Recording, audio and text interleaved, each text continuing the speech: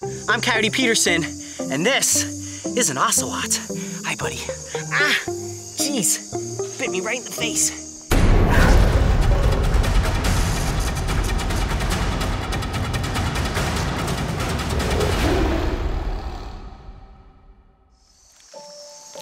There's an old saying that things go bump in the night.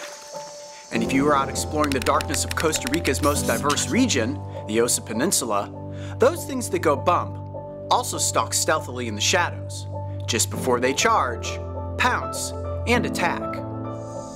Whoa, that's a wild ocelot, and she's right here at my feet. Look at that, how cool is that? Fortunately for me, in the encounter you were about to witness, I was about to become a playmate, and not an item, on the Rainforest Nightly menu.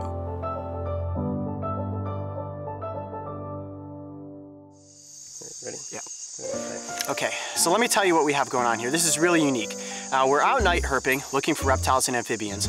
Walking down the trail, I literally stop and I'm shining my light on this giant wolf spider, biggest wolf spider I've ever seen. And out of the darkness I hear, and boom, an ocelot just zooms right past me. And let me see if I can get her back. She likes my snake stick. Wait for this. Oh, there she is. See that? She's gonna come right up here. Ah! Ah! She's attacking my arm. Where are you? Come here. Up here. Come here. Ah! Oh, there she is. Look what I got in my hands. Look at that ocelot. Hey, buddy. Wow. And she is a lot heavier than you would think. Okay, can you stay here for the scene? We can play with the snake stick. She's gonna be all over the place while we're filming. This is a wild cat. However, she is used to humans. She hangs out on this trail. We were told if you walk this trail at night, there's a good chance that you will come across her. Let's see, what else do I maybe have for you to play with? Let's see what we got in my pack. I'm sure there's something in here that a little ocelot would love. Oh, yeah, there we go. Took the pack off and now she's on my back. Maybe just the pack itself. Look at that. Oh yeah. Can we wrestle with the back? Wrestle with the back? Huh? Get it. Get it. Look at that coloration. Now this cat blends so perfectly into its environment. All this cryptic patterning allows them to stay hidden in the shadows as they're moving through all of this foliage. Come here. You come here for a second. I'm just gonna hold on to you and take the risk of a bite. Oh, and a scratch. A paw to the face. A paw to the face. How about a little belly rub? Yeah, I hear you talking. You got that pack? Can you see her face? Oh, look at that. Now this is just like a big house cat. She's only about half grown right now, but look at, she weighs about 25 pounds. Oh, I see you. Oh, yeah. Okay. Oh, ah, yeah. Oh, she's biting my ear. Oh, she's biting. Ow. Was that a kiss or a bite? Oh, you're so cute. You're so cute. You are. Don't go for my jugular, though. These cats are lethal once fully grown, and they can take down pretty much anything that's out here in the Costa Rican rainforest. All they have to do is run, leap, sink in those front claws, and then a bite to the jugular. And she's got a meal. Whew, that was crazy. Kissed by an ocelot. Where'd you go? There she is. And the pounce. Oh. Oh, Mario. Uh-oh. Got the camera, man. Now she has found the microphone. Oh. No, no. Mark, I think we need a new mic. We just need one for ocelots to play with. I knew it was a matter of time. I was expecting creepy crawlies, not something as cute. Oh, as an ocelot. you gotta get that landing down, you know that? That's what she does. She's been leaping, come here, from log to log, and she literally launches over the log. Oh, well, let go, she says. Oh. So Coyote, is this rare?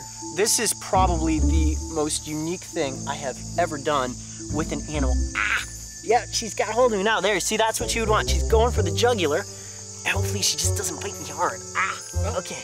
All right, I'm keeping my eyes closed so I don't take a claw in the eyeball. That would be bad. Look at this. So just so everybody knows, this is not a captive animal. No, this is a wild ocelot, 100% wild right now. Now, I would never recommend you go out in the wild and ever try to get this close to an ocelot, because if it didn't want to play, it could really do some serious damage. And she is just loving me right now. You are just the most adorable thing I think I've ever met. Your hat's all messed up. Well, yeah, probably did a number on my hat, didn't you? Let's see. Is this a kitten? This is a kitten. She's probably only a few months old, and you can see those paws. Come here, let's take a look at your paws. You see those paws right there?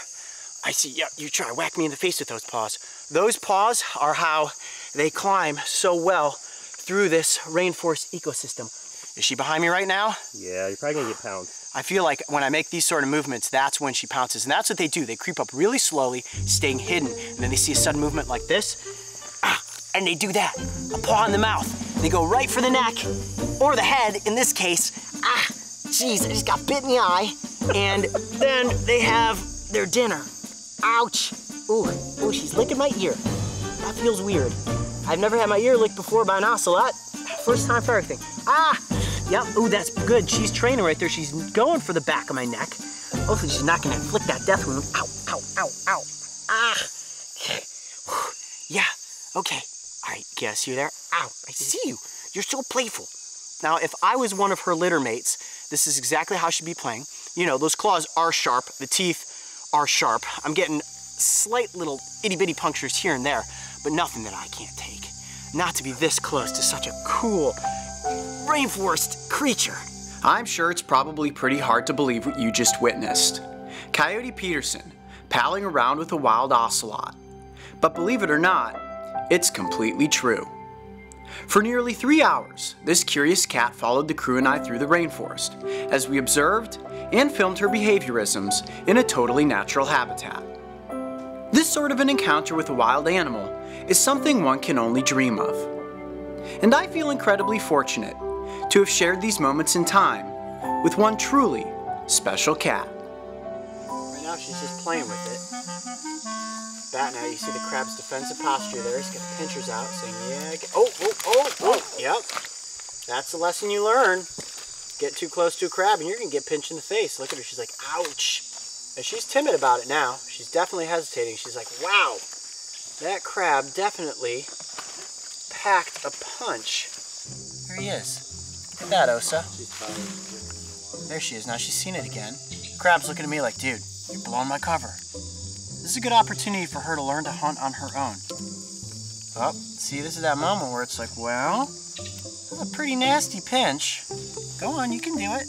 Eat the crab. Eat the crab, Osa. It's right here. She smells it. She knows it. You can see how hesitant she is now. Oh, she's coming in from behind. This is a smart play. The pinchers can't get you from right there. Oh, the crab's like, oh boy. Better spin around.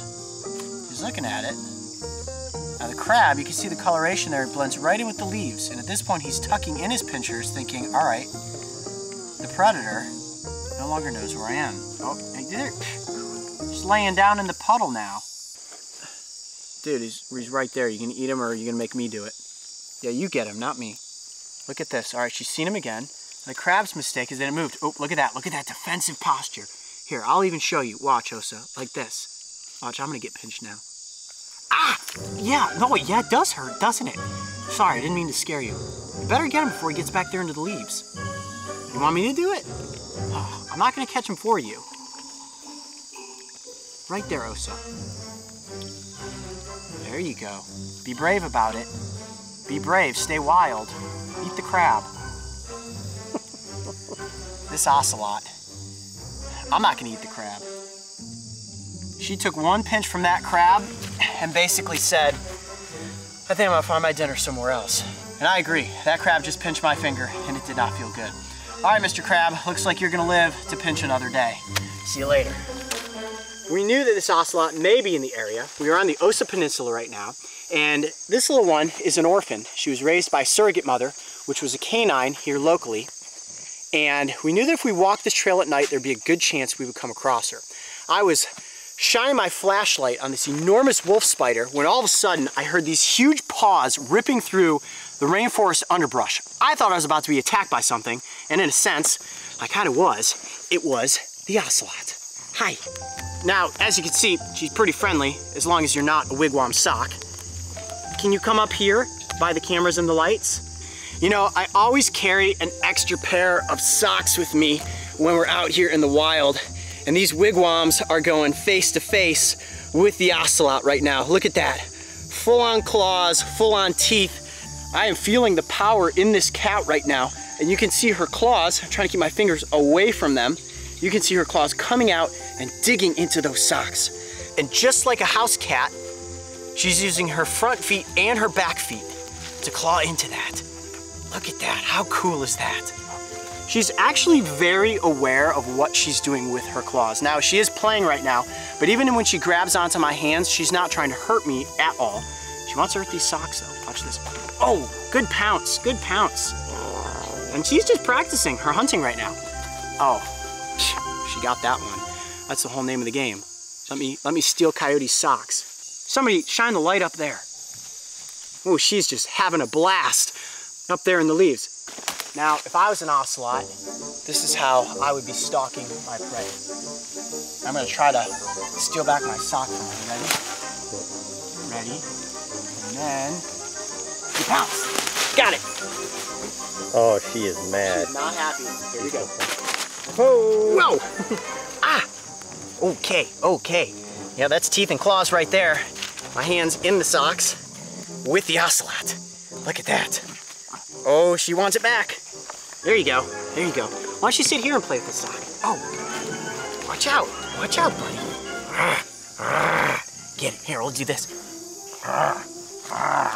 Now how to alliterate, this is how we be playing. Wait a second, you're putting your own sock in your mouth? Well, when in Rome with an ocelot. I just gotta watch out for those claws.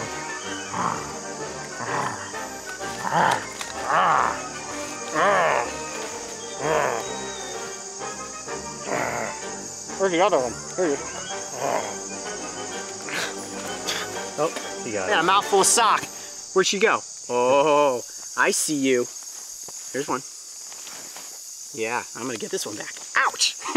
Got claws there. This is crazy.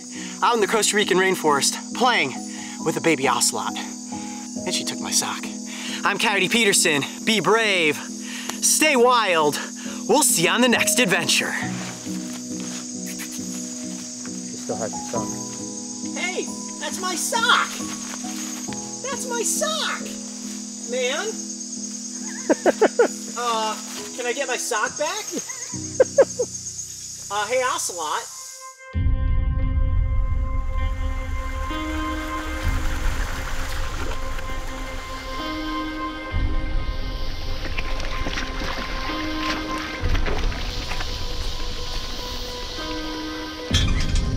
The Insect Sting Pain Index needs no new introduction in relation to the work that we do, and my climb toward its summit began with a small creature known as the harvester ant. This experiment into what happens from an onslaught of stings opened the door to a world of pain that I would attempt to endure in the name of education and science. Ah! That was one on my neck! Mario, get the one off my neck! If you were watching this video, there is a good chance you remember the velvet ant. Also known as a cow killer, this wingless wasp is famous for having the largest stinger in the insect kingdom. A sting from that creature was intense, but it didn't end there. This is the worst sting I've ever taken. Oh my gosh, guys, this is super bad. The tarantula hawk delivered as promised, with a tidal wave of pain that literally put my arm into a state of paralysis. I can't move my arm! And finally, came the moment that the world had been waiting for. The one and only bullet ant. Ranked as having the most painful sting in the insect kingdom, it seemed as if I had conquered the Sting Pain Index mountain. Oh, the stinger's stuck in my arm, look at that! I had reached the summit. I had done it. Or had I? Whispers began to drift amongst the YouTube comments section, and questions began to arise as to whether or not the bullet ant was truly the king of sting. Oh, it's burning more! It's getting worse! Hold on, hold on, hold on! These whispers turned into a haunting echo. What about the warrior wasp? Coyote, have you heard about the warrior wasp? Are you going to be stung by the warrior wasp? Warrior wasp, warrior wasp, warrior wasp!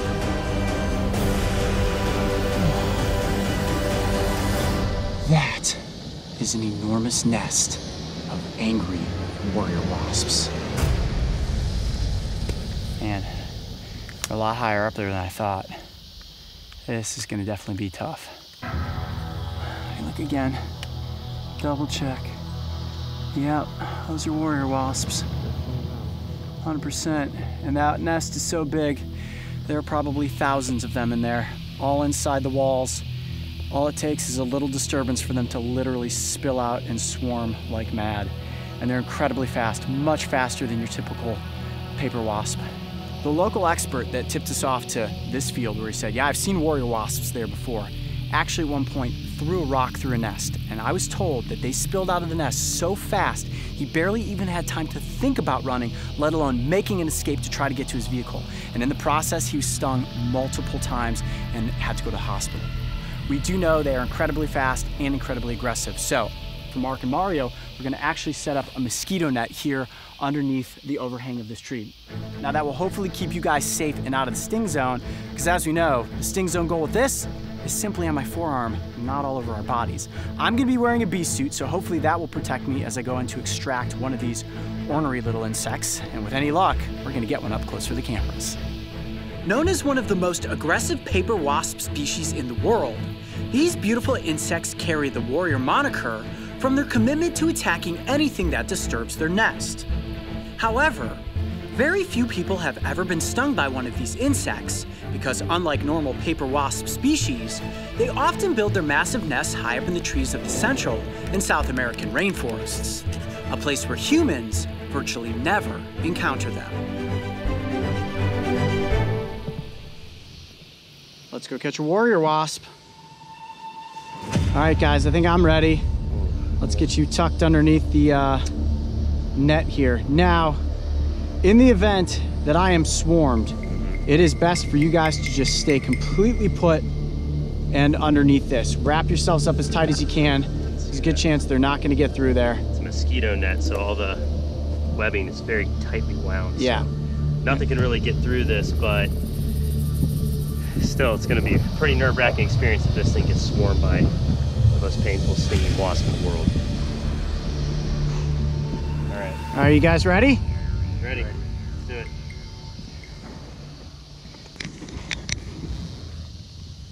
All right, guys. I am now going to slowly approach the nest. And the goal is going to be to just hold the net up in the air and see if I can get wasps to actually come to the net. If I'm swarmed, it is going to be one incredibly bad situation. I'm very close now. We're all down on the low end. Whoa, starting to swarm around me. There are a couple moving around me left and right. My tactic was simple. Coax a single wasp from the nest using my extendable GoPro arm, and then quickly swipe it up using my entomology net. This was primed to be one of the most dangerous animal catches I had ever attempted, as disturbing the nest could literally mean thousands of these fearless warriors swarming me and the crew. Okay, I'm going to cut this handheld camera and go for a catch. Here we go.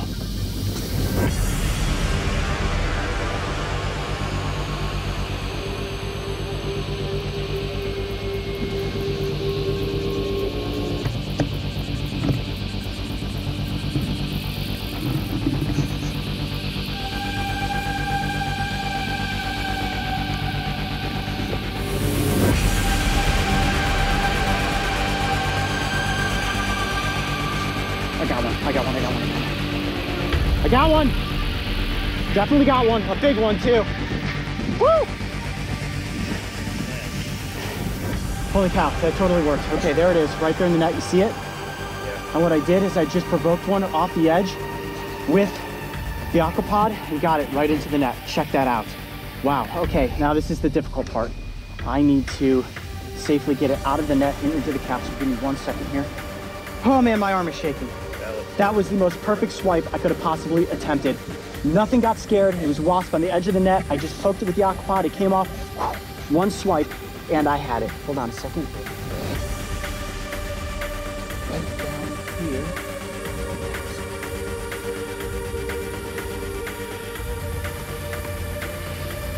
Yes, there it is. Wow, there you have it. That is the warrior wasp. Oh my gosh. That is a large wasp. Wow, I was excited to catch it. Now I realize I have just sealed my fate. That is crazy. Look at the abdomen on that creature. Well, part 1 of this mission is in the capsule. Part 2 is to get me stung. I have a feeling this may be just as bad as the bullet ant.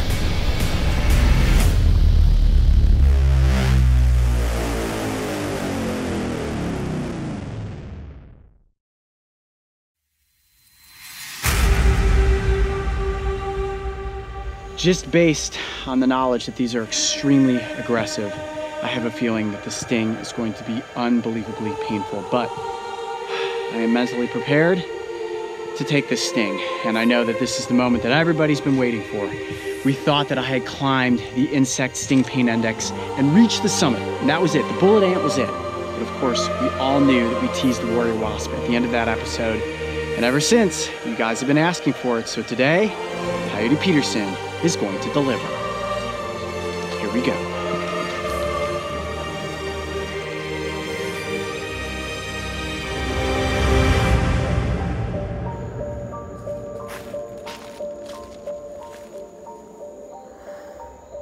There it is. That is a warrior wasp. Now, the ultimate question that we are answering today is, will the warrior wasp's sting be more painful than the bullet ant? I have to just sit back for a second and admire this creature. How can something only that big, about an inch in length, possibly contain such a potent sting? Look at that iridescent blue coloration on the wings, and its abdomen almost looks as if it's covered in velvet.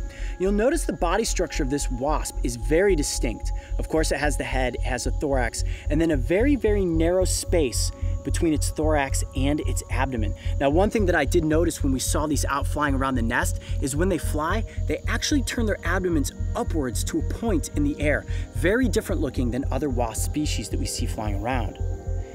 Now, what's interesting is that this thing looks like a warrior, and when all of them are together and they're on the outside of the hive, what they will do to ward off anything that's thinking about getting into the hive is they will go boom, boom, boom, boom, boom, boom. And sometimes they are actually called drumming wasps because they beat their wings together all in unison, and that's where they get the name warrior wasp. It sounds like soldiers marching. So when I look at this creature and its fierce appearance, it definitely reminds me of one determined warrior. And you know, the other thing that's real interesting about these wasps is they have massive front mandibles. Now, this is a species that will kill caterpillars and bring them back to feed their young, but they mostly feed on nectars and sugars. So this is not a creature that's out there hunting for itself, only hunting for its young, but those front mandibles I could easily see would be used to decapitate or kill something like a caterpillar or a grub. Whoa, it's an intimidating face on that creature. Almost looks like the face of the bullet ant, but of course it has wings and a slightly different body structure. This is the only time I have ever seen a blue wasp. Look at that. Now, just like we did with the tarantula hawk, the way to get this animal to sting me is we're gonna actually place the glass capsule inside of this net. Then I'm gonna take off the glass top, let the net fall down on top of the insect, and I'm going to pick it up with these entomology forceps. I think you guys all know the game plan from there. Coyote's arm goes down on the table, the insect touches my forearm, and a sting is induced. Now, of course, for safety, we always have an epinephrine pen on set, just in case anybody's wondering. I'm gonna just place this off to the side at this point. And if you guys are ready, let's get the warrior wasp into the net. Mark, are you all set? I'm all set. What happens if the wasp gets aggressive and flies at us? Ooh, that's a great question, because I will tell you what, this is one fast insect. Now, when I am stung, as always, I'm gonna try to get the glass capsule back over top. If I do not, and the wasp flies off, just hold your ground for a second. Good chances it just wants to escape, and it's not gonna come after you guys. But if you are stung, I'm pretty much just gonna turn the cameras around and film you guys to see what happens. Let's not do that today. Let's hope that doesn't happen. Well, so far I have managed to get every one of these stinging insects back inside the glass capsule so that we can safely release it back into the wild right where it came from. And with any luck, we'll be able to pull that off again once more today. Let's keep that streak alive, please. Yes, yes. For you guys' sake, let's definitely keep it alive. Mario, are you ready? Ready. Mark, are you ready? I'm ready, if you're ready. All right, I am going to slide the warrior wasp off to the side. You stay there, buddy. And I'm going to place the net right in the middle of the table. Just like I did with the tarantula hawk, I'm then going to replace the capsule right there, and I'm going to lift up the net. See that? Good, you guys got that shot? Yep. I'm now going to remove the glass capsule and let the wasp... It's a little delicate procedure. Oh, okay. The wasp is in the net. I'm going to gently pin it, and I need to grab it right at the back of its thorax. Got it. Perfect hold. Yes. Okay. Wow. There we have it.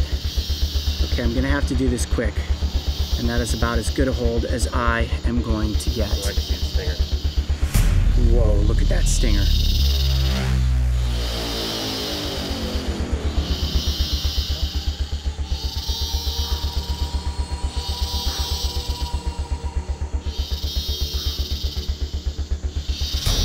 I'm Coyote Peterson, and I'm about to enter the sting zone with the warrior wasp. Here we go. 1, 2.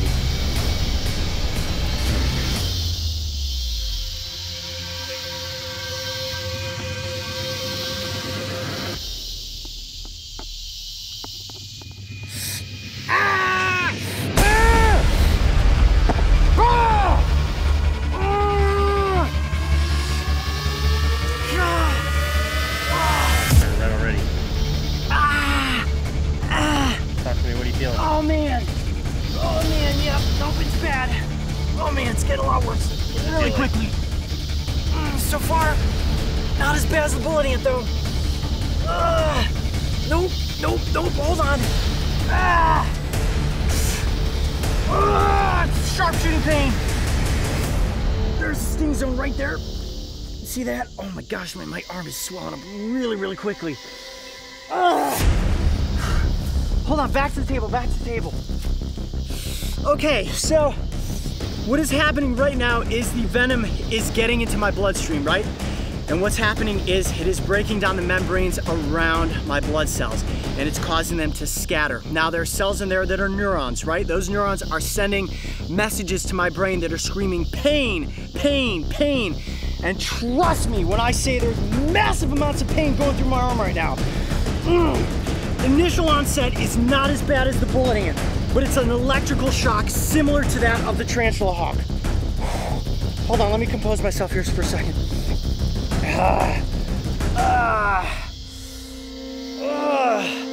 Oh my gosh, the pain is actually getting worse as time goes on. And I don't know if that's actually the venom taking hold or that's just the neurons firing to my brain saying, you are in a lot of pain right now, Coyote. Hold on guys, give me a second.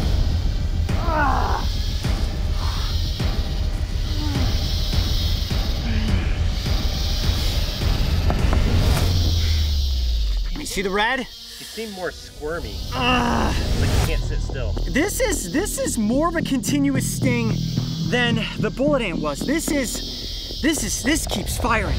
This just keeps firing. Cut this GoPro.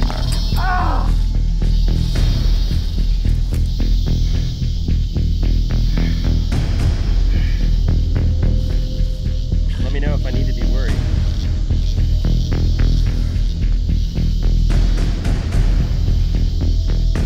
Talk to me. I'm trying to just mentally like absorb the pain right now, and I mean we're tired. We've been working hard all day, and it's hot out here. I'm lightheaded. You know, when you get into a really hot shower and the steam sets on, you feel like you're gonna faint. I do feel like I'm getting close to fainting, and that is not good. I'm just trying to control my breathing. Look at that welt. Man. Yeah, you can definitely. That thing walloped me. I can only imagine what it would be like to be swarmed by these. Just a single sting dwarfs the sting of a yellow jacket. The initial sting was not as painful as the tarantula hawk, but then it set in, and it was electrical in nature. It felt like an electrical current going into my arm. And I was over here, I was hitting the ground saying, it's not as bad as the bullet ant, but in its own way, it's different because the bullet ant hit me and then just kept radiating. This feels like I'm being stung over and over and over. Man, it's really swelling. It usually don't swell that quickly.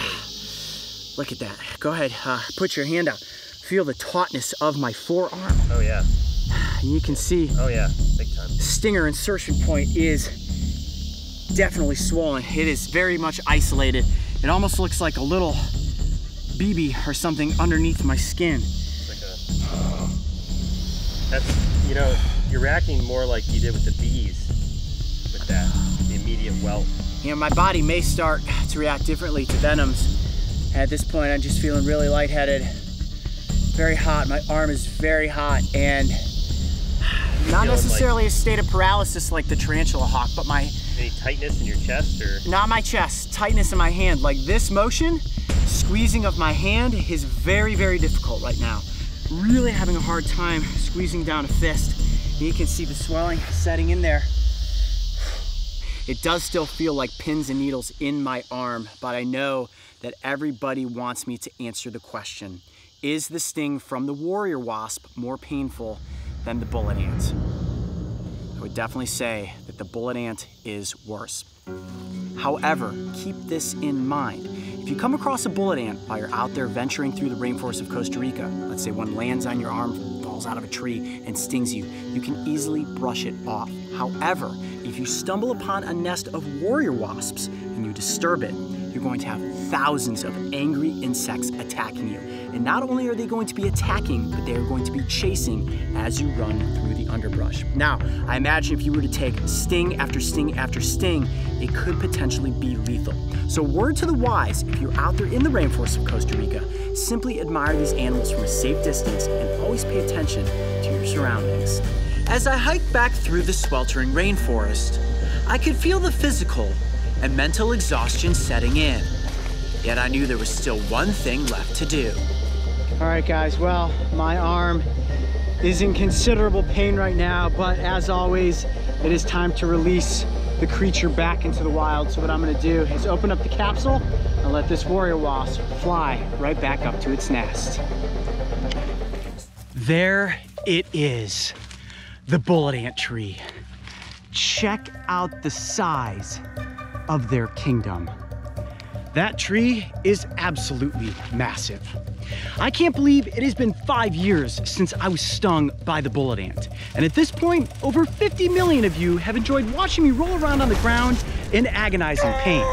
And I'm sure you're wondering to yourselves, Coyote, why have you returned to this location? Are you going to be stung again? Today we are celebrating that episode. Not only its entertainment, but also the education that came out of it so that you guys could learn about these fascinating insects.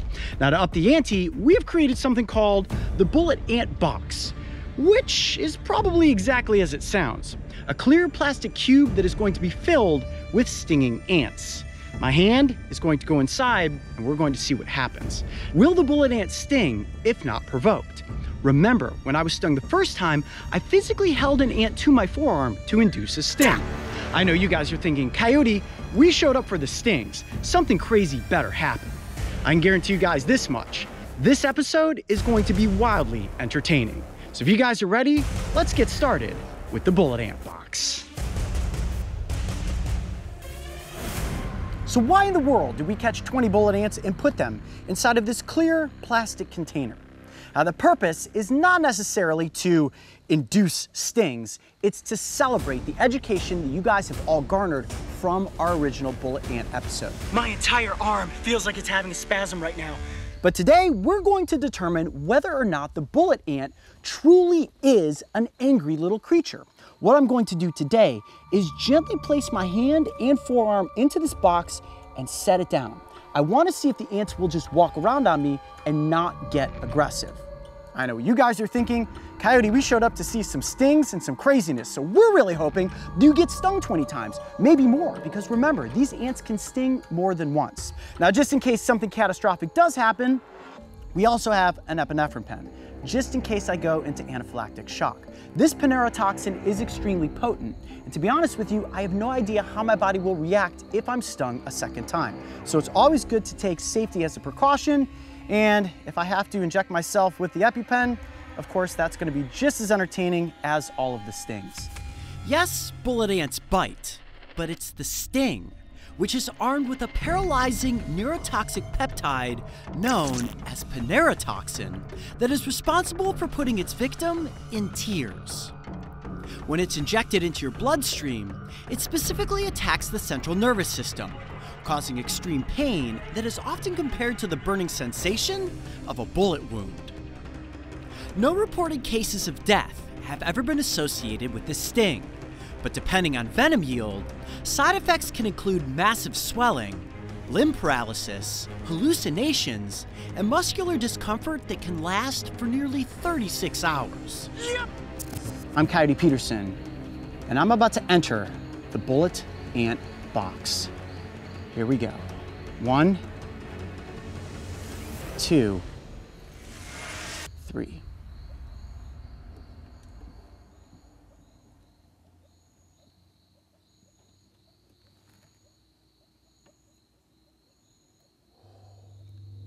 Right now, I am just trying my best to keep my calm.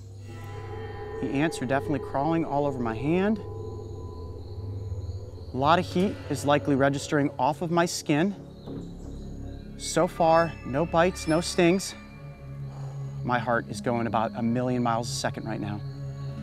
Now, what I don't want to do is shake my hand around with any sudden movements. If I do that, all I'm going to do is make the ants angry. Oh man, that is a creepy feeling, having those ants walking up and over my hand. I'm gonna try to keep my hand in there for as long as I possibly can. I'm just trying to control my heart rate at the moment. I'm trying not to move my hand. The ants are crawling around, they are investigating. And they have incredible sensory organs in their antennas, so they can definitely sense that this is something alien in their environment. At this point, they are most likely trying to find a way to get out of the bullet ant box. Oh, I think I'm getting bit on my wrist. Something's biting me. No sting, but I'm definitely getting nibbled at. And the thing about your hands and your wrist is that they are extremely sensitive, a lot of nerve endings. So if I do end up getting stung, it's going to be extremely painful. I'm going to gently turn my hand like this, just to give them another option, if they so choose. Nothing happening. The ants actually seem to be doing their best to avoid my hand. Now, if I took my hand and shoved it into the nest of a bullet ant, their immediate defense is going to be to defend the colony. Inside this plastic box, the ants don't necessarily feel as if they need to defend something.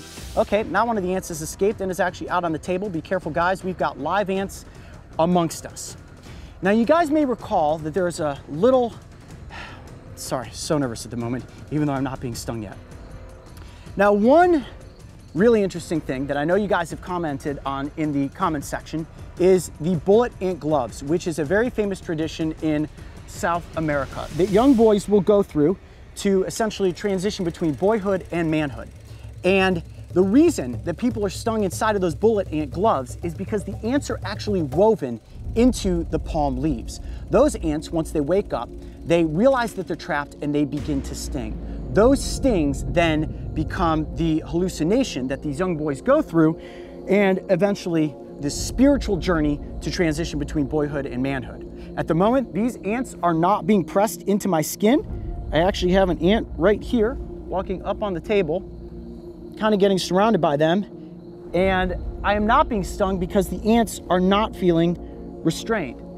A couple of them are escaping. That is completely fine. They will just find their way back up into the forest and eventually back to the colony. And I think what we have ultimately proven at this point is that while the bullet ant may be intimidating, if you are not threatening them, if you're not pressing them down on your skin or attacking their home, they have absolutely no reason to bite, let alone sting you.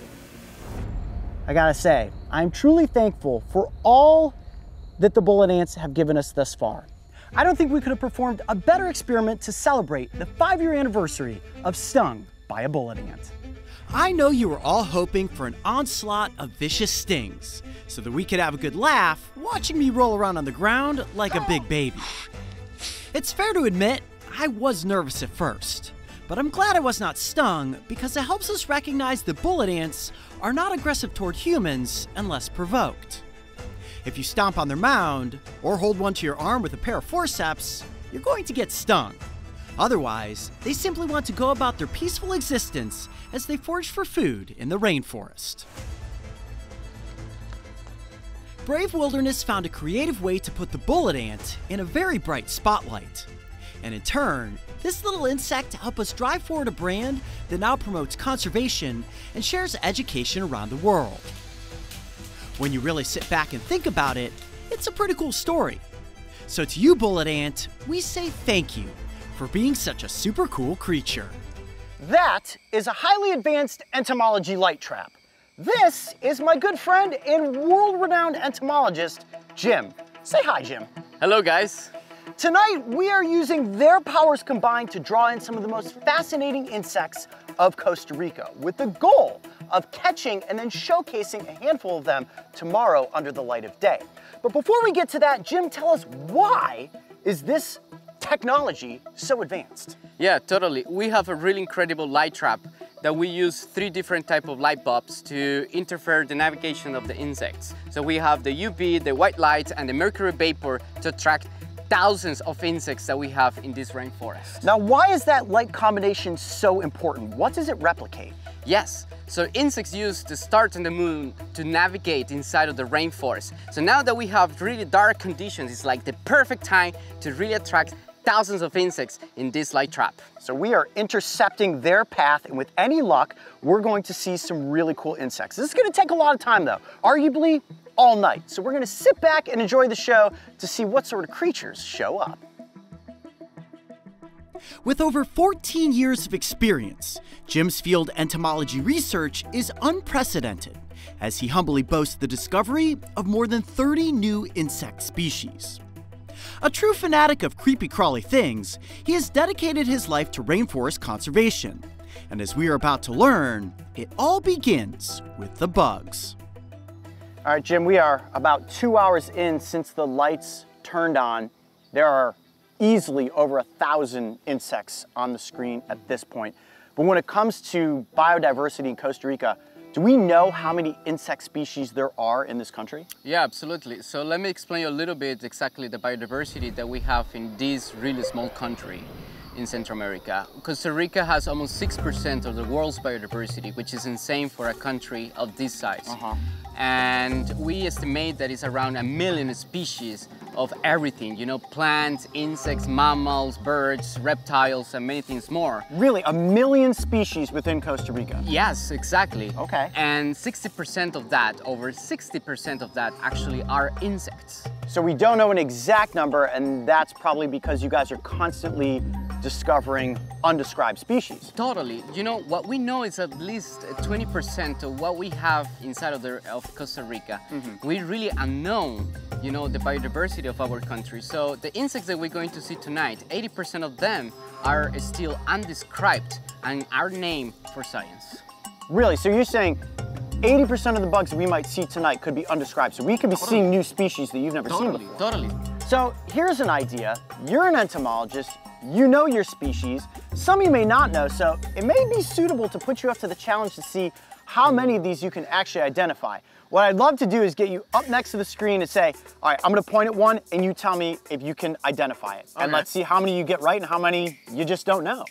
Absolutely, I take the challenge. You're up for the challenge? Okay, let's see if you can. Let's see if you can name some bugs. We're gonna go big. What's that? This is one of the fruit-feeding moths that we have inside of the rainforest. Ooh, how about this one? That is Xylophanes, a sphinx moths, really important pollinator. Ooh, what's that? This is basically a moth that is mimicking a really toxic group of beetles. So that is a moth? It's a moth that pretends to be a beetle. Jim, what's that? So basically, this belongs to a family that we call Coyote or leopard moths. Another moth. Great. Another moth. All right, I'm gonna guess that that is not a moth. Jim, what's this? Yeah, people think this is a type of dragonfly, but actually it is not. It's one of the ant lions, and this is a predator of insects. Okay, I would have guessed wrong. I thought that was a dragonfly. Okay, let me look. Moth. Oh, here we go. What are those? Well, they are basically a really important group of pollinator beetles. Ooh, what about this thing down here? Look at what I've got. Oh my gosh. Ah! It could be a new species. Hold on a second. All right, I know what this is. Cicada. Totally. Okay, this one is bizarre looking. What in the world is that? I love this group of insects. We call fulgurids, and they are really colorful. Let me show you. Oh, I need to be like really fast because they jump. Did you? No, they're fine actually. But let me show you how cool. It's like a Dalmatian over there. Yes, absolutely. All fulgurids are amazing here. Is that a moth? They're related with the cicadas actually. Oh. I mean, closely related with the cicadas. Not a moth, imagine that. Okay, look at this. Is that a new species? It's so cool, right? And actually we have two species of the same genus. Oh my gosh, you're right. Can This you is see? like, yes, yeah. they are so similar, but they are like, you know, different. The wing patterns are totally different. And am I right, is that a moth? It's a moth. It's a moth. It's a moth. I got one. Okay. And what kind of moth? It belongs to the Erebidae family too. So not a new species. It's not a new species. Looks like it could have been, but. Okay, so let's look at these right here. What are those? Well, you know, Coyote, sometimes we don't know what we have and it takes time to realize what it is. I don't know what it is. Are you talking about this one or are you talking about that one? I think in both. Both of them? Yes, I do know what they are. This looks like some sort of bat creature. I know, right? I'm assuming it's some sort of a moth, right? It is a moth. Both are moths. Both are moths. But that looks like a piece of a stick. Yeah, totally, like a piece of wood, right? It's perfect camouflage. So you're saying you don't know what these two are? These could be undescribed species. Absolutely. And sometimes, you know, we need to collect those specimens and then to do the dissection, to check the genitalia, to compare it with the closer species, to figure out which kind of family it is, and then if it's unknown, we can describe the species. Maybe this could be the coyote. Just leave that for now. We'll just say these are pretty cool. We're not gonna invade their privacy like that. Ooh, what's that one? Okay. This is a group that we call Arctidae. So I love this group of moths. They're trying to resemble, you know, really like dangerous species of wasp. And that is why, you know, this species looks like this. Sure, I understand. So aposematic coloration, mimicking a wasp. Correct. I was really thinking I was pointing at a wasp. Yet again, it's a moth. All right, well, I would say without question, Jim knows his bugs. And what I've learned is that if it's not a moth, it's probably a beetle. Now, Jim, for an amateur entomology fanatic like myself, if I want to identify insects out in Costa Rica, is there a good field guide that you would recommend to everybody out there watching? Well, we have almost 11 years developing one app. You have an app for this? Yes, exactly. So we are one of the authors, and Biosphere has been putting so much effort to put all this information in the pockets of the people. We have Animals of Costa Rica app. So we have mammals, birds, reptiles, amphibians, fish, insects, and many things more, you know, in this app. How many species have you guys cataloged so far? 7,000. Oh my gosh! What? Let me see. What? This is insane, Coyote! Oh my gosh! Oh my gosh! What? Dude! Oh my gosh, this is insane! It's one of the largest beetles of our planet! Holy cow, that is an enormous beetle! Okay, that's the biggest thing we've seen the entire night. No, don't even show the audience yet what that is. Holy cow! Yes! Dude, all right, that is going to be the ultimate bug of the night. This you're gonna absolutely have to see. Oh my gosh, I cannot believe the size of that thing. It's insane! Holy cow. What kind of beetle is that? This is basically Megasoma elephas, or the Megasoma elephant beetle, one of the largest beetles of our planet. I don't know what that means, but it's awesome.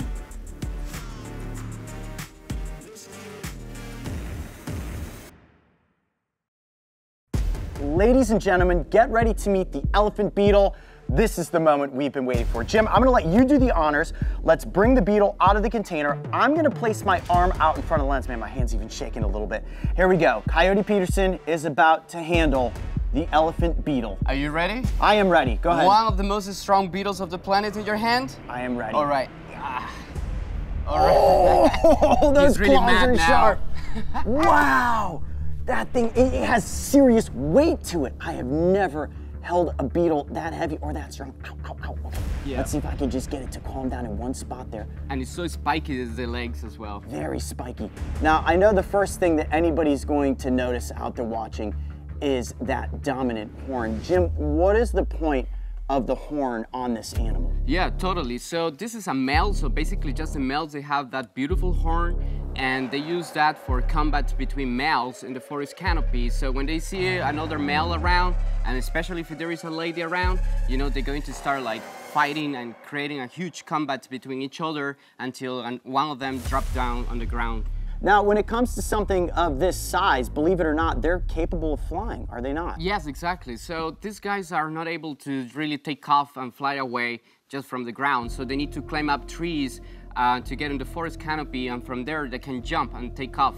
So, because they are super heavy, this is the second heaviest insects in the planet. What's bigger than this? The Hercules beetle. Wow. Maybe it's possible that the big tree behind our setup is what this would have dropped down from. Yeah, absolutely. So the light for sure attracted this guy, but yeah, you can realize that it's one of the most heavy insects in the planet. Okay, so I'm obviously taking the impact of these grappling hook-like claws and all the spines on the legs, but I know one question that the audience definitely wants answered. Is this creature capable of biting? Does it sting? And is it venomous or poisonous? No, at all. It's a harmless animal, Okay. really, really friendly animal. You know, so people normally, like, they feel afraid when they see these enormous creatures, you know, inside of the rainforest or around the houses in rural areas in Costa Rica. But yeah, I mean, it's a really friendly creature, actually. Yeah, you know, it's very intimidating looking. I mean, they say don't judge a book by its cover. You can't judge an insect on its alien nature. This looks like something that would, you know, grapple onto you and just inflict a painful bite or a venomous sting, but like you said, completely harmless. So what threats does an animal like this, and all insects for that matter, face within the Costa Rican rainforest? Yeah, well, Coyote, I feel really worried about the conservation of this group of animals because they are crucial for the functioning of our ecosystems. 40% of the biomass of insects are gone in less than 10 years in Costa Rica. And there are three really important problems that still we need to work to fix this. So we are facing, you know, the losing of habitats, that is around 60% of the threats of insects. And also, you know, the using of pesticides in our crops, which is creating a huge problem with the biomass of insects, and of course, climate change. Okay, so it breaks down into three categories, essentially. Mechanical, the destruction of environment; chemical, which is pesticides and pollution; and then all inclusive with climate change itself. Totally. And what happens if, let's say, all the insects on our planet were to disappear? What then happens to humankind? Yeah, we disappear with them. So people do not realize that we depend on insects. So all the insects are the most important creatures. We cannot imagine birds without insects. We can imagine that we're going to get food in our table without insects neither. People are oftentimes afraid of insects because they're misunderstood. And what we're realizing in talking with you, Jim, and working with your team and filming this episode is that insects need conservation. We're worried about things like polar bears and rhinos and all of these megafauna species. While that conservation is certainly important, these creatures need our support as well. And you're doing something very interesting in the Osa Peninsula with your organization, BioSur. Tell us a little bit about the focus and the goal for what you have going there. Yes, so one of the major goals that we have right now is to keep protecting, you know, the tropical rainforest. Still, there are many areas that are for sale, that are, unprotected, and that is what we're trying to do, to protect the habitats of really endangered species that keeps disappearing in our planet. You know, it's crucial, and I think it's, you know, to save the rainforest would be one of the best solutions against climate change. Jim, thank you so much for having us as a part of your research on this trip. You're amazing. We're going to release this beetle back out into the wild tonight, so we'll show you guys some of those shots. But Jim, this has been fantastic.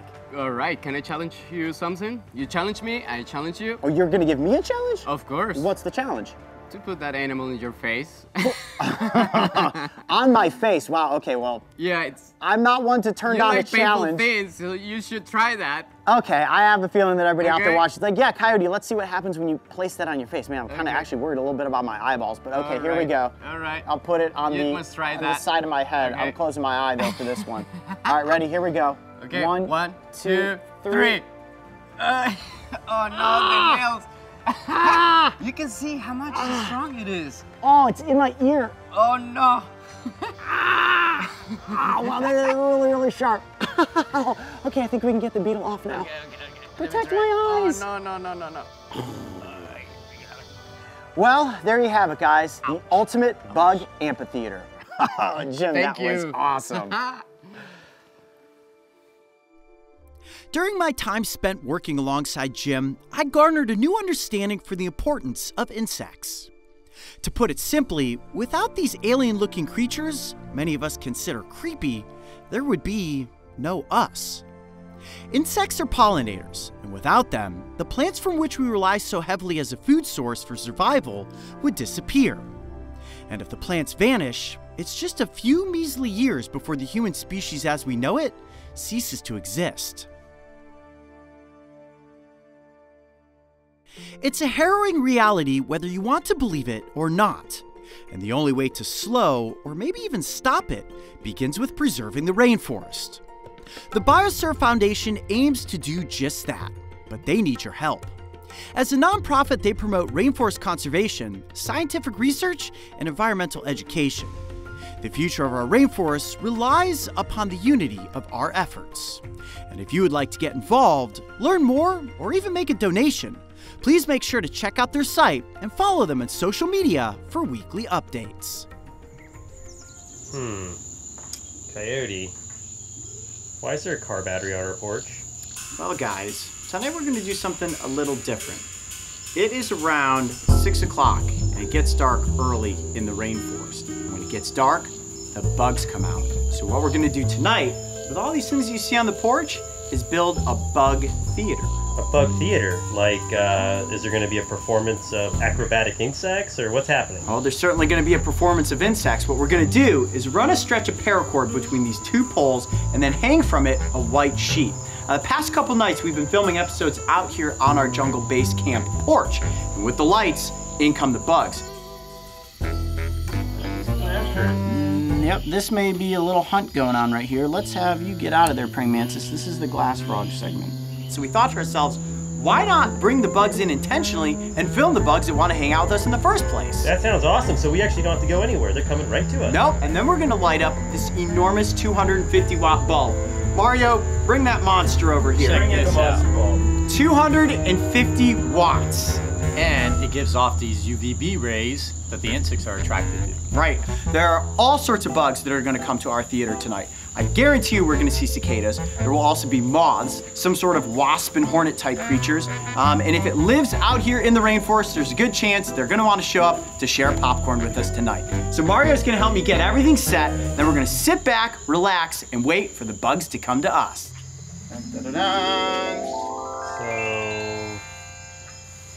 You know, Coyote, that theater screen looks an awful lot like a bed sheet.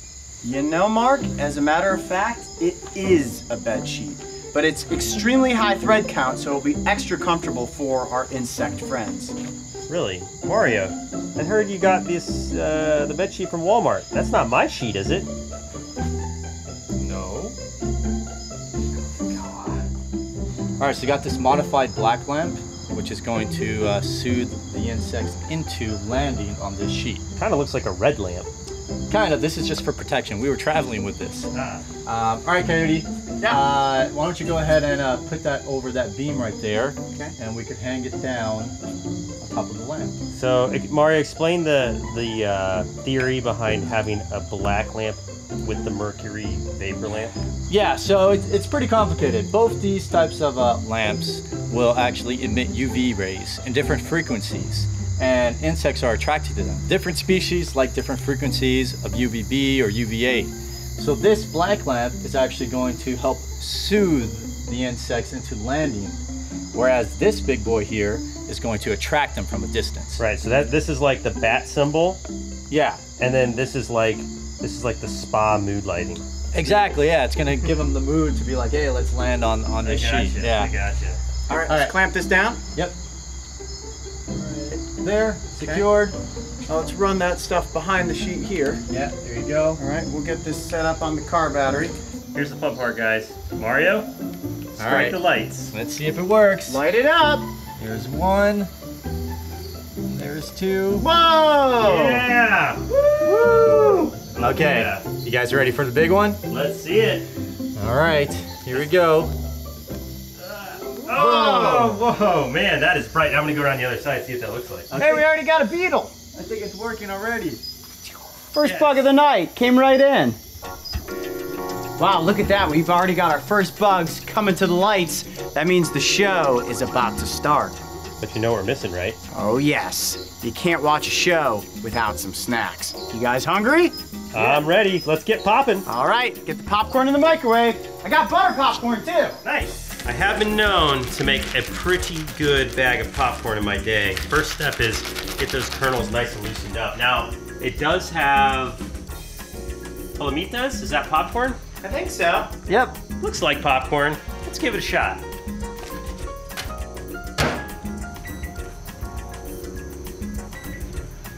Bueno. All right. Now, there's a trick to popcorn. You don't wait till they're all popped, you wait till the frequency slows down. So it's getting there, hold on. Not yet. The microwave knew. I guess I was now. just about to say that was it. Okay. There we go. Ooh, that smells good. Act 2. Woo! Get the steam coming out of that. Nice. Yeah. Popcorn in the jungle. I always like to have a hot piece. Get a hot piece out of there. Hot! Hot! It's so hot, your safety glasses are fogging up. Man. Good? Oh, it's good. Here, try some. Ooh, that is hot. Perfect pop. Hurry up. Oh Yeah. yeah. All right, guys, let's head out to the theater and wait for the bugs to show up. All right. Coyote, how's that popcorn? The popcorn's great, but you may notice that we are missing our enormous light bulb. That's because we blew the bulb.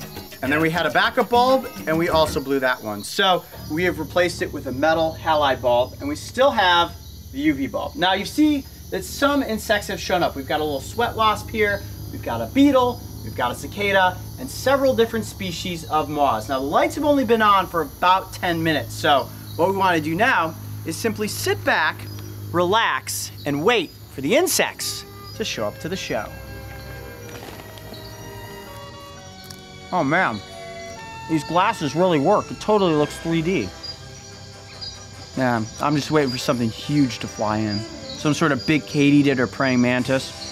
We're kind of waiting for some larger bugs to end up on the screen before we really get the cameras up close. Check out this field guide. Insects and other arthropods of tropical America. Pretty much anything you can think of is in here. Actually, let's look at this little critter right here. Mario, bring your camera in close for a second.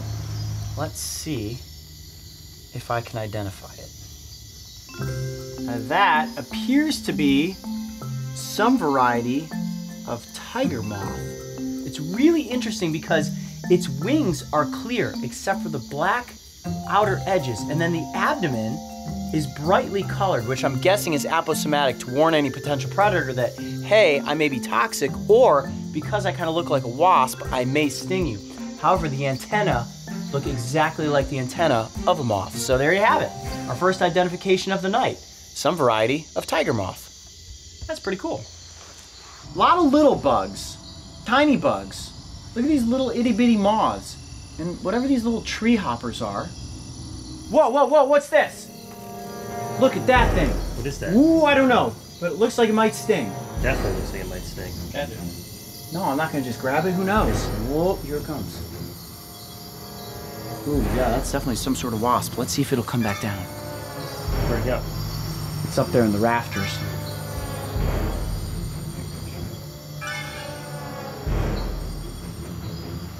You see it up there? Yeah, I think it's some kind of night wasp. There's a wasp right there.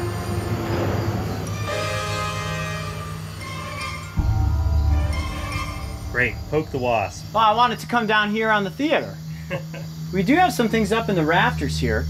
It's actually because we got some light reflecting up onto this silver area.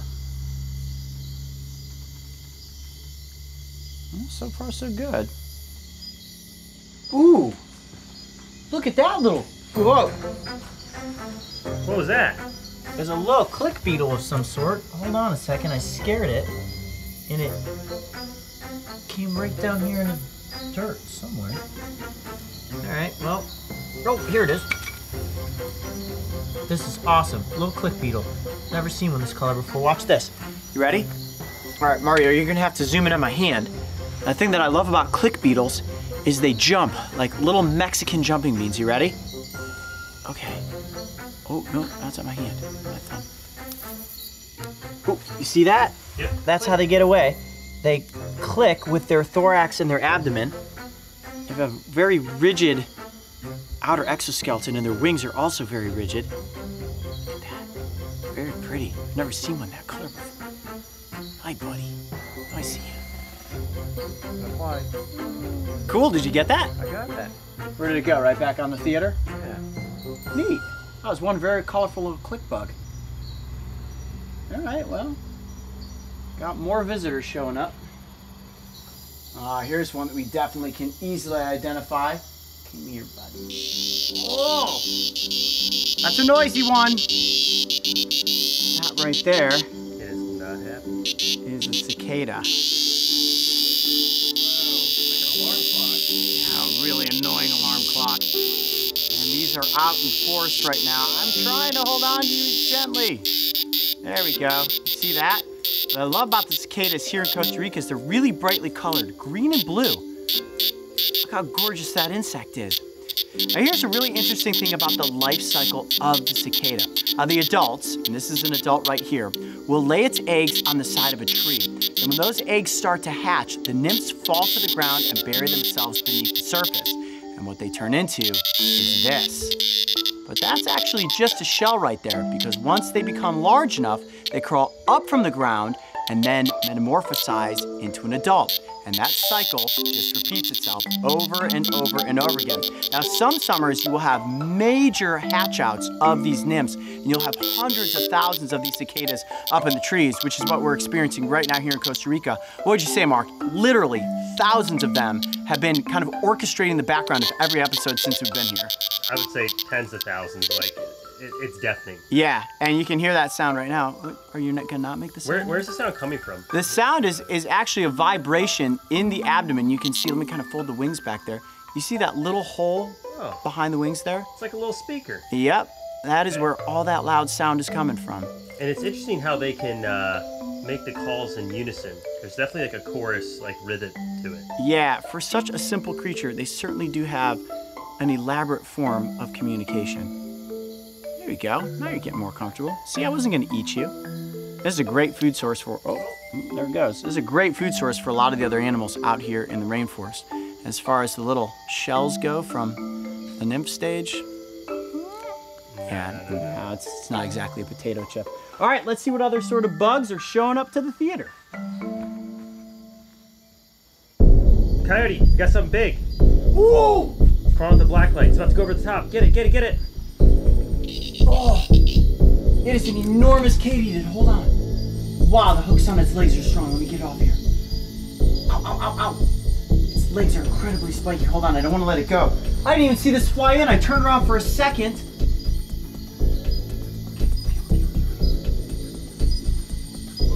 These can actually give you a pretty good chomp. Really, they bite? Oh yeah, they will. Okay, there we go. Ah! It is just latched onto my arm. Let me hold it like that. Ooh, it's biting my bracelet. Ah. Oh, it's like pierced through my skin. All right, I'm gonna actually just have to hold it right there for a second. I think maybe if I let it walk up my arm, I can get it off. I'm afraid it's gonna bite me. It's about to bite you. It's getting over the edge of your... There we go. Woo! Wow, those legs have incredibly sharp little grappling hooks on them. That is some variety of katydid. Ooh, ooh, it's trying to bite me. Ah, ah. Let me turn it like this. I'm trying to get a good hold on it. Wow, it's actually really aggressive. And it's actually really good at spinning its body around. And what's gonna happen if it grapples onto me is it's gonna be locked in place, and then I'm gonna take a pretty nasty little bite. All right, that's kind of an awkward hold right there, but I think for the moment that's gonna have to suffice. Let me put on my leg. Ooh. All right, let me see if I can just keep... it bit your pants, I can see it.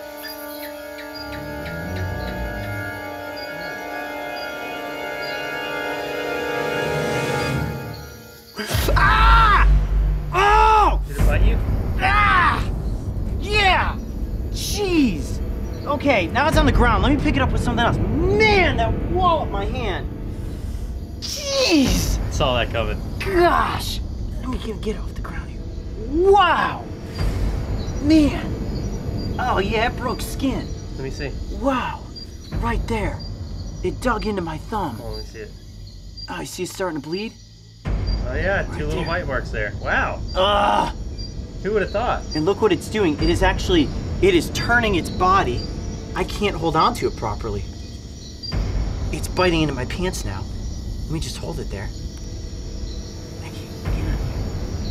Oh, he's one angry little insect. Okay.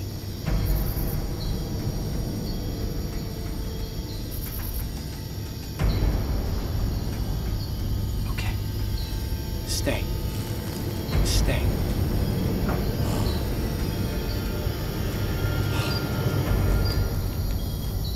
Do you know anything about this insect, Coyote? Well, I'm used to catching katydids in Ohio that are not capable of giving you a really painful chomp, but this variety here is far different, and it put a wallop on my thumb. Now, this is the largest bug that we have seen show up to the theater tonight, and of course it's just fitting that it would chomp into me. I'm not sure exactly what variety this is, but it is the largest katydid I have ever come across. It's much more comfortable now, and that's what it wants to do, just stay completely up on top of its legs. And look at how long its antennae are. Okay, look, there you go. It is cleaning its legs, and its legs are like little grappling hooks. Ooh. Look at those wings. What an impressive insect. Okay, I'm gonna let go of him. There we go. You gonna stay on my knee there? That could be good. Yeah. Ooh, look at that display. Well, how cool was this? We set up a bug theater and came across all sorts of interesting and bizarre insects, but I would definitely say that this enormous katydid topped off the night. All right, guys, this is it. Yes, they're calling it from ahead. We've got a green tree viper. It's taken us 12 hours to get here, but let's rewind the clock and see what it took to find this snake. Let's go.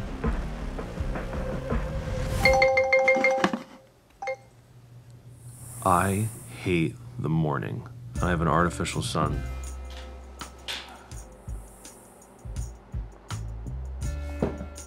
It is 3:40 a.m.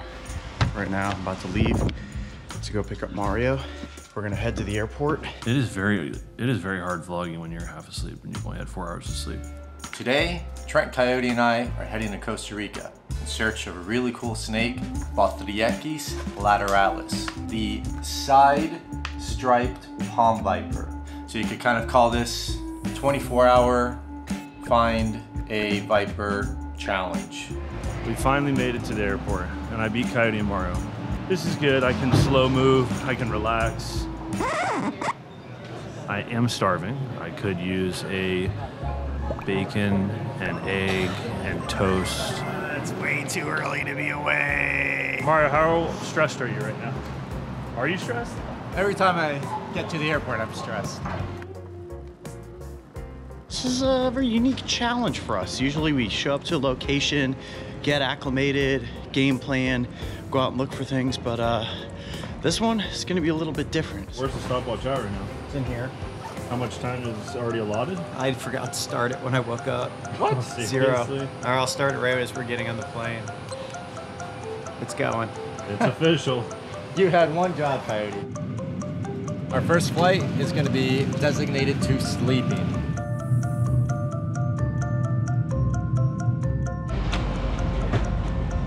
Man, this vlog life is not that easy. You gotta carry the cameras and stuff and all your gear. Hundreds of flights grounded nationwide after FAA experiences computer outage. This was 56 minutes ago, which means we were in the air. Obviously we made it. So I think we're good. I think they fixed it. What'd you get? Fruit and donut balls. I'm almost done with mine, so I'm gonna have to get seconds. We're under the 20-hour mark.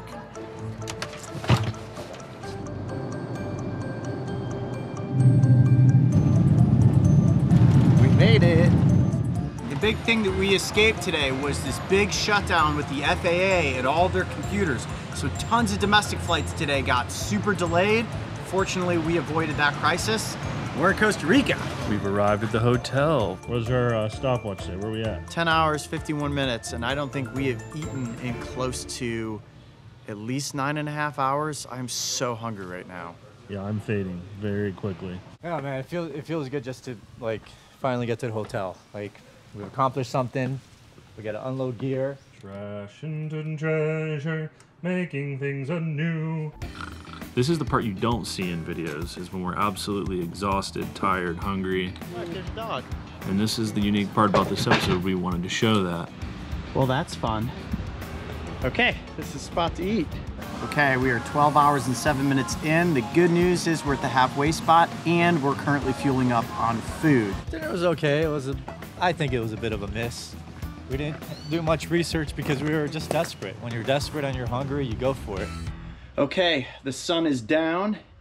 It has officially been 14 hours at this point since we left on our excursion. Yeah, this is it. This is the moment we've been waiting for. You know, we were in Columbus several hours ago. Now we're in Costa Rica. And soon we might find a snake and then maybe we'll get some sleep. Okay, so we've left the vehicles behind. We are now officially at our undisclosed location. Gustavo, what can we expect tonight? Okay, I think that tonight we have a lot of possibilities to find a green snake, the Botryochus lateralis. This is the perfect habitat. So it's an arboreal snake, so we need to check all the plants and trees in the area. This is the moment we've been waiting for, right? Since I woke up this morning, I was just waiting for this moment to be with Gustavo and Naomi, looking for these snakes.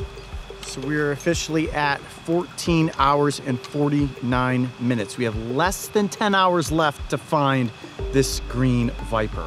Let's see what happens.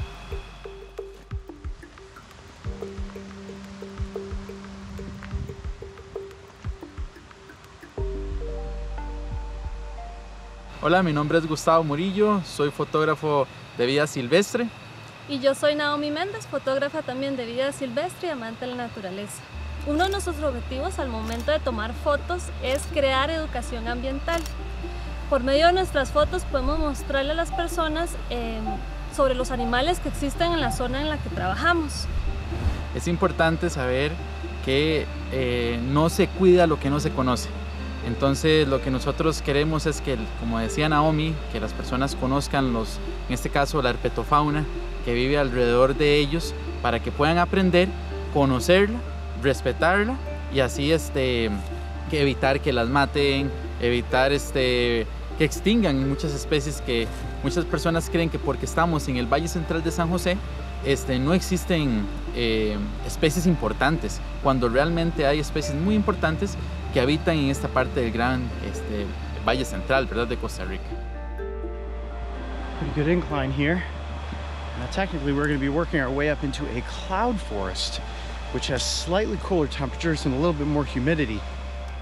All right, Gustavo, so we're getting to the right elevation where you said we want to start searching, but what should we be looking for? What are the signs? Okay, this is the perfect place. Okay. So to find the snake in a middle, high, and in the base of the trees. Okay. Babies and juveniles stay in the base of the trees, and adults sometimes prefers the high parts. Oh, so we could be finding babies and juveniles as well. Yeah. Oh. Another crazy thing, the babies are different color, no green. Oh, what color are the babies? Like a brown. Oh, so they might almost look a little bit like a fer de lance. Yeah. Okay, I did not know that. Searching up, searching down. Start looking.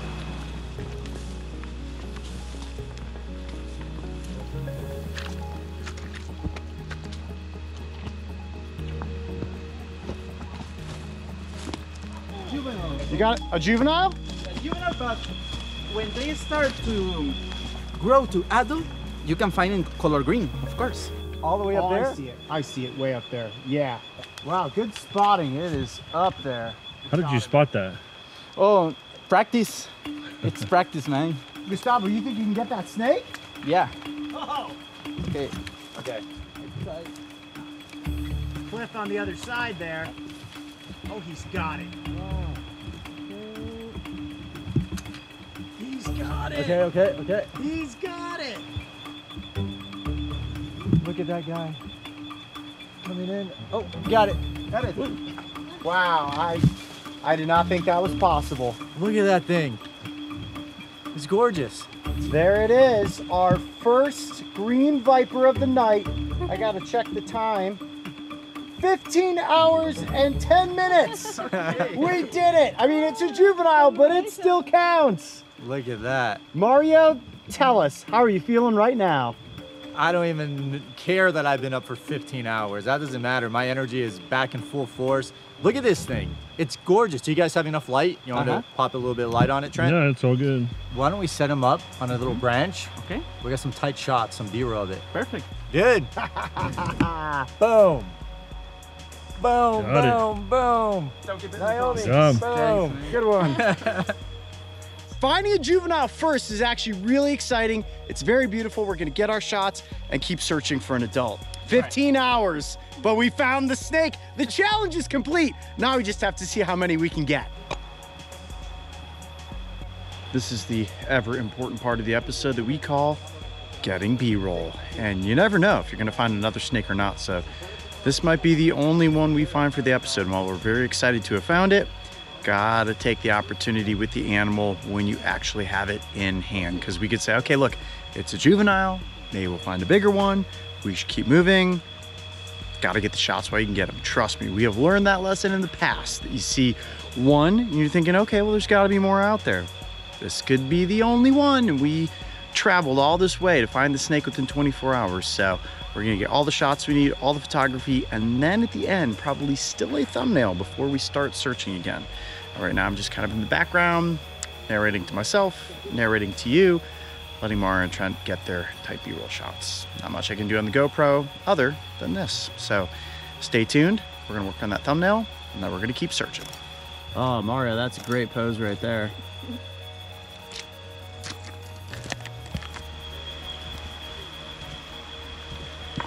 One thing worth noting about this environment is that while it may be perfect for these snakes, the snakes are incredibly well camouflaged because these are all just a bunch of vine tangles, and most of the vine tangles are green. Look at this.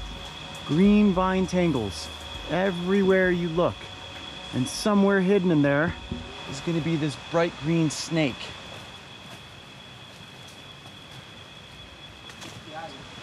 You say there's another one? High up? Oh, I see it. Yeah. Much bigger than last one. Okay, I got the shot. Got the in situ. In situ? Okay. Okay, Coyote, do you want to get it? Yeah, I'll give it a shot. I'll trade you a snake hook for GoPro. Okay. And just keep the light on it. Let's see what happens. Hey, Coyote, remember, when you're grabbing a snake from above, Yeah. what's the one thing you think you should be aware of? Probably not let it drop on top of me. Exactly. I'm gonna see if I can do exactly what Gustavo did. Get it to actually wrap around the snake pole.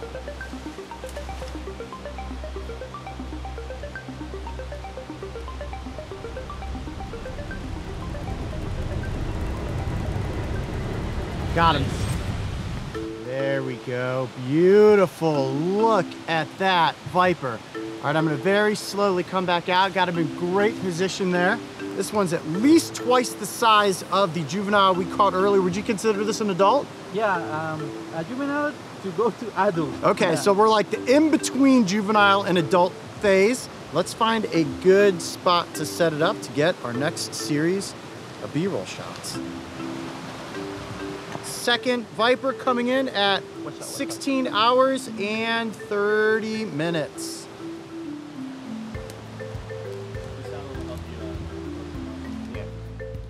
We did it. We successfully came across the green viper. Our 24-hour snake challenge is officially in the books. We're exhausted. It's time to get some shut-eye. But if you enjoyed this vlog challenge, write in the comment section below and tell us. Should we do another one of these in the future? We had an awesome time doing it, and hopefully you guys enjoyed it. Big thanks to Gustavo and Naomi. This adventure would not have been possible without them. And if seeing a green viper in the wild is on your bucket list of wild encounters, make sure to follow and contact them on social media. Located in Manuel Antonio, as part of the Gaia Hotel and Reserve, this conservation project is working to rewild and give back territory to these beautiful birds. 40 years ago, the scarlet macaw disappeared from this area due to poaching and deforestation that was directly linked to agricultural expansion. But since this project's inception in 2014, 59 birds have been successfully released back into the wild. Today, I'll be working alongside Dr. Anna, the lead veterinarian at MACAW. She has recruited me to help catch a bird that is going to be re-released. We'll collect some biometrics, but most importantly, we need to pull a blood sample because hidden in its avian genetic code is a very important answer that will determine this bird's future. Now, before I test my luck at netting a parrot, first, it's time for some breakfast. All right, guys, how we looking? Just setting up the cameras right now, and then we have a feeding table or tray here. We got one right down there. Okay. And we're gonna hoist it up, or you're gonna hoist it up, and we're gonna watch the birds come flying in. Very cool. Let me show you guys what this feeding tray looks like. This is where things are gonna start to get really, really noisy. Now, there's gonna be a variety of fruits and nuts that we place onto this basket right here. And of course, we're gonna get creative and mount a GoPro there as well so you guys can get an up-close shot at what it feels like to be a piece of fruit being consumed by a macaw. Okay, the birds are starting to gather. You can see all up in the trees here above us. They know breakfast is about to be served. Chef Coyote and Dr. Anna have an incredible spread prepared for this morning. So these birds are going to have a very nutritious breakfast. So we need 2 handfuls of nuts and 2 handfuls of sunflower seeds. Okay, look pretty good? That's perfect. I would eat that. So no fruit goes on here, or we just... No, just nuts. Oh, just the nuts. For the ones in the cage. Oh, gotcha, okay. Okay, so we're ratcheted in there. Is that good like that? Yes. Okay, now what? Oh, now hoist pull it the up. rope. Okay. All right, here we go. This is officially what it takes to feed the macaws. Going up. Nice. Breakfast is served, ladies and gentlemen. By securing GoPros on the food platform, we are able to get you a front row seat at the breakfast table.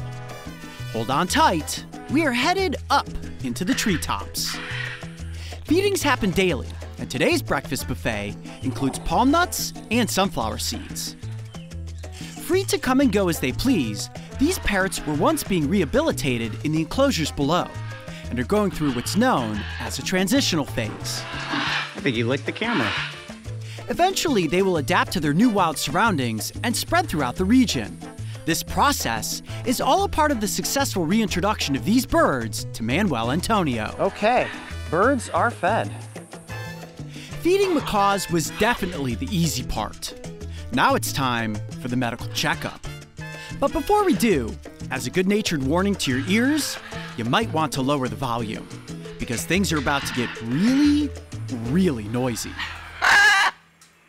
I think I'm ready. It's time to enter an enclosure with a macaw. Even entering in with one of these birds is a little intimidating with those claws and that beak. Now, what is the process that I need to go through for safely catching this guy? Just need to put it in the nest. Maybe you have to corner or bring it close to the net or the floor. Oh, I get to use a net. Yep. Gotcha, okay. It's ready for you. Ah, okay, that's a little bit better. I thought I was gonna have to do this with my bare hands. I mean, earlier when I said, do I need to bring gloves? And you're like, no, don't worry about the gloves. I was like, because how strong is the bite of one of these birds? Like, it could take your finger off, right? Yes. Cool, so you're just gonna let me loose into this enclosure and see what happens? Yes. Okay, here we go. See what happens. All right. Hold up. Now, before I go in there and net this bird, it's important to understand why we want to catch it. Dr. Anna doesn't know if it's a male or a female, and to find out, we need its blood. Let's talk about avian DNA sexing. That fancy term is a process used by scientists to correctly identify a bird's gender, and it requires a sample of blood to get the answer. Now, I know what you're probably thinking. Can't you just go in there, lift up the bird's tail feathers, and determine if it's a boy or a girl? Not exactly. Male and female macaws are nearly identical in size and color. They also lack typical reproductive organs, which means that the only way to determine this species' sex is to pull a DNA sample. Okay, here we go. First things first. Let's see if I can catch a bird. Here we go. Hey, buddy. How are you?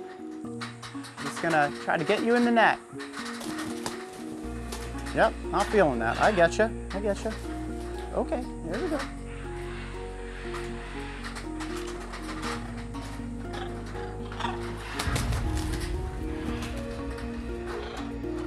Maybe if I just put this above it. Nope. Okay, buddy.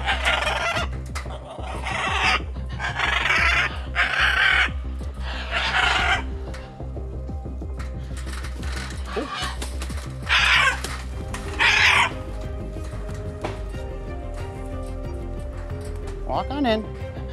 There we go. Okay, all the way in. Okay, not too squawky. And I haven't been bitten. This is a good thing. Okay. You can put all the pressure you want here, but you don't, not your fingers here. No, okay. Not on the neck. Oh, right there, kind of right behind the jaw. Whoa. Okay. Take it outside. All right, I'm holding a macaw. Very intimidating to have your fingers that close to the bird's beak. Look at how sharp it is. Let's go on out here. Okay, I'm gonna move real slow, trying to make sure we put as little stress on you as possible. Pretty good, not too much squawking. Okay, okay. Now the skull of this bird is absolutely massive. Look at the beak. Extremely powerful, very sharp. Don't want to get your fingers in there. One of the coolest things about these birds is look at all the white skin on the side of the face with no feathers. Really makes you feel as if you're holding on to a dinosaur. This next part is going to get even louder. So to save your ears from medieval torture, I will narrate what's happening while you enjoy some peaceful music. The best way to hold a macaw is to keep the wings tucked in, almost like you were cradling a football. But the most important thing is controlling that beak. Dr. Anna shows me how to secure the head to avoid taking a bite. And fear not, this causes absolutely no discomfort to the bird, as I am literally holding onto solid bone wrapped in leathery skin. The goal is to work quickly but efficiently as the bird undergoes its routine checkup, which includes swabbing for viruses. You know, when I have to get COVID tests, they've got to swab me. An oral dewormer, and an anti-mite spray. Remember, Dr. Anna doesn't know the sex of this bird, and its blood is a genetic roadmap that leads to the answer. So most importantly, we need that blood sample. After it's drawn, the blood will be sent to a lab for analysis, and the gender will be determined before the bird's release back into the wild. Don't worry, we will tell you the answer before the end of this video, so stay tuned. Now last, but not least, we put a unique identification ring around its leg. The characters on this tag are like the bird's social security number that can be used to identify this individual if it is ever caught in the future. Okay. And there you have it. That is how you properly do a vet procedure checkup on the scarlet macaw. Dr. Anna, thank you so much for allowing us to participate in the work behind the scenes here today at the Macaw Sanctuary. This was certainly an experience I didn't imagine I was going to be having this trip to Costa Rica, but these birds are absolutely beautiful. I feel as if I made a special connection here with little Squawky. That doctor's checkup wasn't too bad, was it? Well, if you guys want to check out the sanctuary, click on the link in the video description below and help support these beautiful birds. The scarlet macaw is one of our planet's most iconic bird species.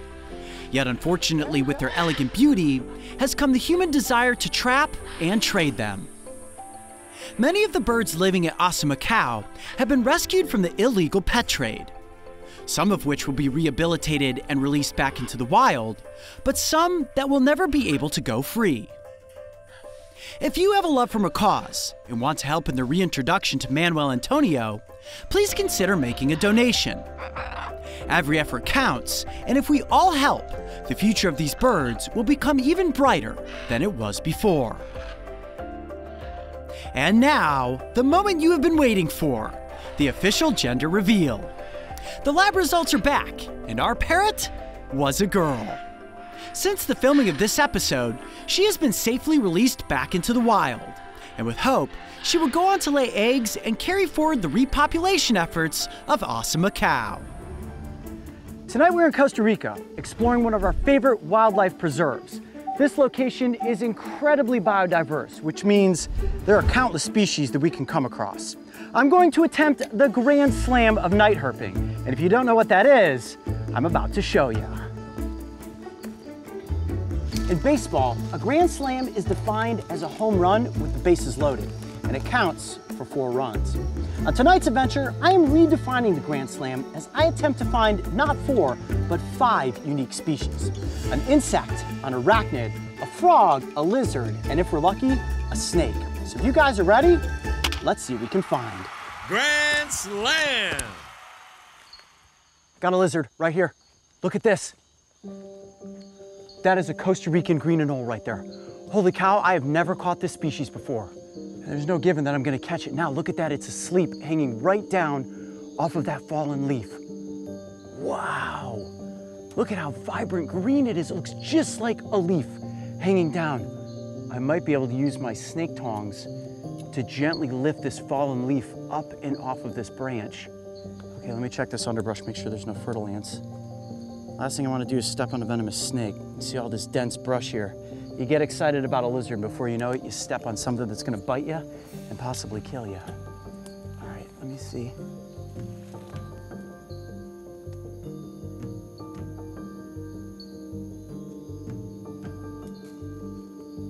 It's working. That is the Costa Rican green anole, an absolutely beautiful species. Now, this lizard was just asleep, and that's because they are primarily, okay, I'm just gonna go ahead and catch him at this point before he gets away. Whew, look at those little teeth. Now, this is primarily a diurnal species, which means they're out hunting under the light of day. At night, they keep themselves hidden in trees so that they can avoid any potential predation. I'm gonna slightly readjust it so that we can get a better look. Oh God, yeah, there's a little bite right there. Those are some sharp teeth. Okay, there we go. Readjusted the lizard. Now you'll notice those big eyes. These have incredible eyesight. They primarily feast upon insects. And you can see that really long tail, nearly twice the length of its body, used to help balance this lizard when it's up in the trees. All right, well, how cool is that? Costa Rican green anole, we officially count that as the first run of the night in my attempt to hit the night herping Grand Slam. All right, I'm gonna actually climb back up this hillside and put the lizard in the tree that it was sleeping in.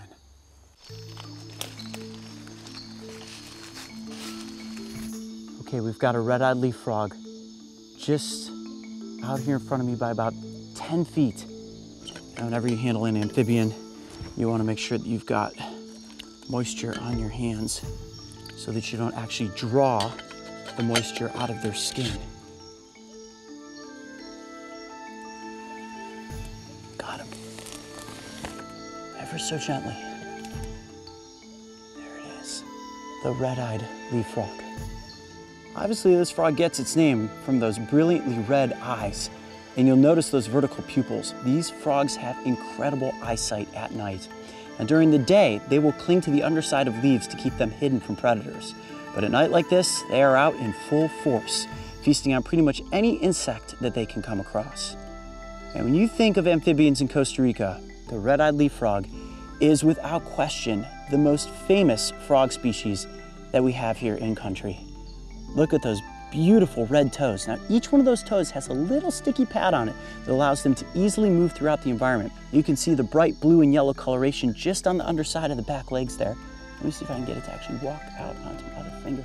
Whoa, actually, just jumped on your camera. Don't move. Let me see if I can get him back over here. Come here, buddy. There we go. I'm always excited anytime we come across a red-eyed leaf frog here in Costa Rica. I would definitely say that this species counts as our frog for the night. We are off to one fantastic start. Okay, we're about to check off the arachnid run for the night. That is a tailless whip scorpion. About the most nightmarish looking creature you can come across. But believe it or not, they're completely harmless.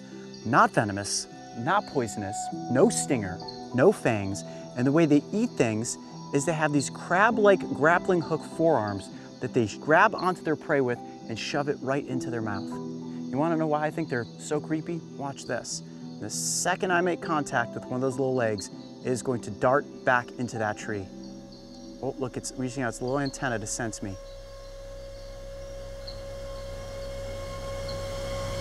Whoa! You see how fast that thing moved? Woo! Living nightmare number 101 right there. Oh, this is great. that is a stick bug. Now this insect is not going to move if I don't make contact with it. It is completely relying on its camouflage at the moment. And here comes some sort of daddy longleg spider crawling right up next to it. Let's see, I'm gonna gently get it up onto my hand so we can take a closer look. I don't have to worry about being bitten or stung. These guys are completely harmless. There we go. All right, buddy, you get up on my hand and you stay still for a second. There we go. Now, there are a number of different stick bug or walking stick species here within Central and South America. And I couldn't tell you exactly which variety this is, but some of them can grow up to nearly 2 feet in length. Each and every one has a unique design to it, which helps keep it perfectly hidden within the environment. All right, I'm gonna let him back up onto the tree here. Well, I would say that that definitely counts as our insect of the night. There's these old rotted boards leaned up here. Be a good spot for things to hide behind. Oh, there's a scorpion. Look at this. Kinda tops our earlier arachnid. I feel like we should try to take a look at that guy. Now, I am not super familiar with the potency of the scorpion species here in Central America, so this is not an arachnid that I want to get stung by. But it's in a really great position for me to be able to just gently get a hold of the end of its tail and see if I can slowly work it out. Oh, jeez, you almost got me. Oh no! Oh no! Oh, it literally got right into this hole in the ground. Yep, he's coming right up. Coming right up and out of the hole. There is our scorpion. And actually the better play here might be for me to just let him up and onto this leaf. Oh, no, he's stinging. Got him. There we go. That is a forest scorpion of some sort. Now I'm guessing that the venom of this scorpion is on the toxic side, considering the fact that it has very small, very slender pincers. The rule of thumb is that if a scorpion has slender pincers, less crushing power, which means that the sting is going to be more potent. You can see just how razor sharp that stinger is, right on the tip of the telson, as not a venom that I think I want to experience. Very cool. I think I'm going to actually take the tailless whip scorpion off the list and count this as our arachnid of the night. All right, let's get this creepy crawly back up into its little burrow.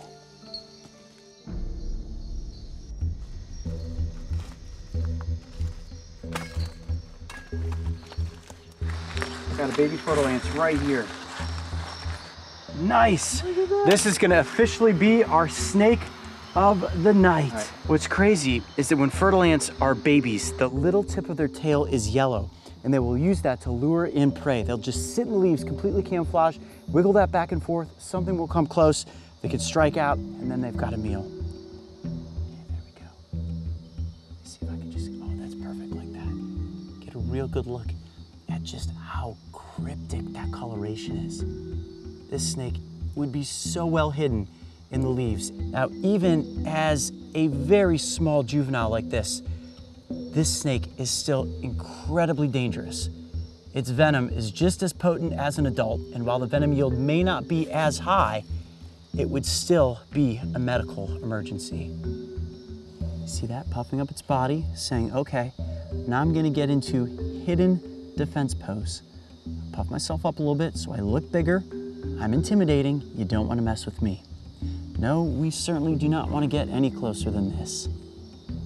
Now, this may be a young of the year, and the females are ovoviviparous, which means that they give birth to live young. The eggs actually develop inside of the snake, hatch within its belly, and then are birthed live.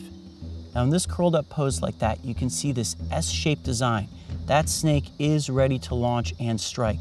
And the little wiggle of the tail right there is basically a warning that says, don't get any closer. Oh. See that? Even you jumped. Even you jumped. Wow, that snake literally launched itself from up on top of the rock right down into this spot. like I said, that is about as close as I wanted to get.